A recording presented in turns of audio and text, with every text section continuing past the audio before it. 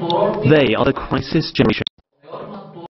They are the crisis generation, school leavers who dreamt of a stable job, of a future full of opportunity. But instead, unemployment and uncertainty beckon. How to stay positive is the hardest equation to solve. It's not sure what the future in Greece will hold. A lot of unemployment, a lot of not good payment, not good opportunities.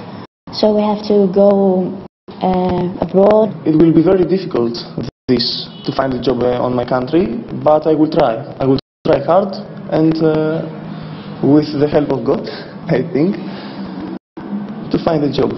Before Greece's first bailout 3 years ago and the spending cuts that followed, unemployment here was under 12%. Now it's gone up to 27%. And among young people between the ages of 16 and 25, it was 31.2%, and today it's a staggering 64.2%. Recession has hit hard, but it's the austerity demanded by Greece's international lenders that has had such a devastating impact. And so the brightest, like Christina, are